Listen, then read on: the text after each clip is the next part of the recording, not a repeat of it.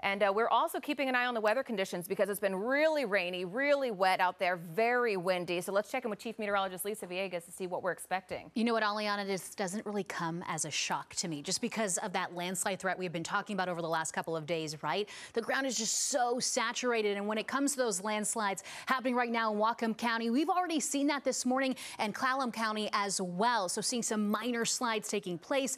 Again, the rain finally starting to clear up a little bit, but we're still seeing the remnants of all of that runoff water as well from the foothills up into the Cascades. Cold front just swept through. So we're still dealing with the higher wind speeds as well, but overall starting to calm down, and we'll see everything starting to recede. But in the meantime, we still have significant flood warnings in place. You'll notice them highlighted in the darker colors from areas like Whatcom County, Nooksack, all the way to Skagit County. And the reason I have this kind of bigger in font, Skagit County isn't supposed to crest the river there right around Mount Vernon until tomorrow morning. A big concern because it looks like we could see record-breaking levels, and we're already starting to see a lot of these rivers cresting and breaking those historic levels as of right now. And this is why we're having such a concern with those landslide threats and also just some flooding that is taking place.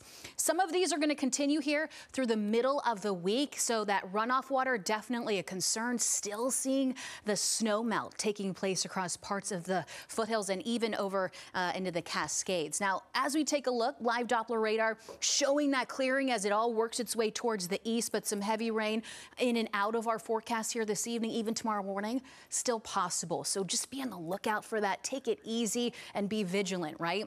As we zoom in across parts of King down to Pierce County, definitely seeing that clearing, including parts of Kitsap County, really starting to see that clearing taking place around the convergence, so which is nice, and also lots of sunshine. But that rain is definitely going to turn into snow. That's going to be our next concern tonight into tomorrow morning as the temperatures start to fall. We're talking about snow levels falling down around 2,000 feet. And as the rain continues, especially when it comes to the flooding and all of that runoff water, we've been talking about this morning. Brian was mentioning this, right? 6 inches of just floodwaters, enough to lose traction. You're not going to want to drive through 6 inches, and you just don't want to drive through anything if you don't know, because you don't know how deep it is, right? 12 inches deep, that can definitely float a car away. And as we fast forward, there it is, 2 feet, definitely seeing that exiting the area. So we don't want any more water rescues, which have already been taking place this morning.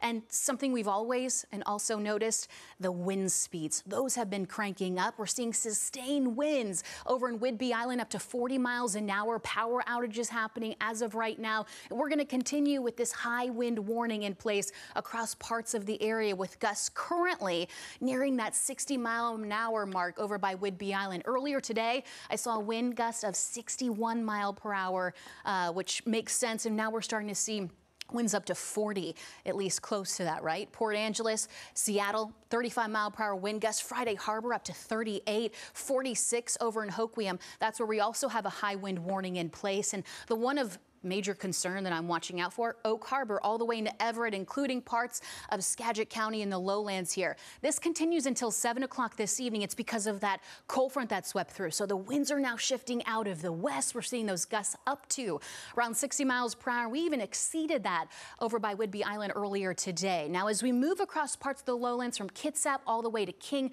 Pierce, Thurston County, we have this wind advisory in effect here until 4 o'clock this evening. Gusts up to around 50 miles per hour possible. We definitely felt that earlier this morning. That's going to continue as well as that cold front starts to clear out. And I know we're all starting to feel that cold front as the temperatures kind of peaked in the upper 60s earlier today. Now they're falling into the mid 50s. So we're talking about a 10-degree temperature drop for some of us as that cold front swept through. So tonight it is going to be chilly. We're still going to be dealing with those wind speeds here for the next couple of hours. Then everything will subside. However, we're still going to be watching out for the river flooding. That's going to be a concern. We talked about Skagit River kind of peaking and cresting tomorrow, and we'll have to watch out for that flooding here, Aliana, for the next couple of days.